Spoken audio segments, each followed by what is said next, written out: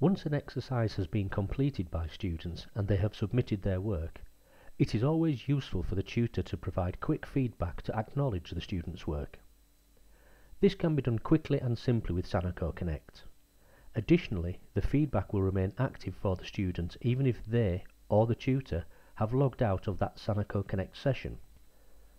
Firstly, log into your Sanako Connect tutor account and go to the Submissions tab.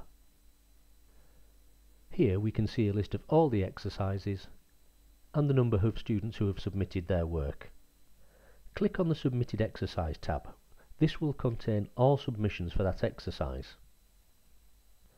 They can be viewed by whole class activity. Here I can see the students and their recordings.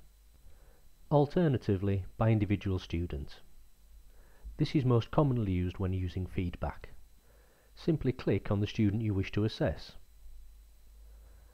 I can now see the image they were describing, their recording, and their written submission. To provide feedback to the student, simply click on the Feedback tab.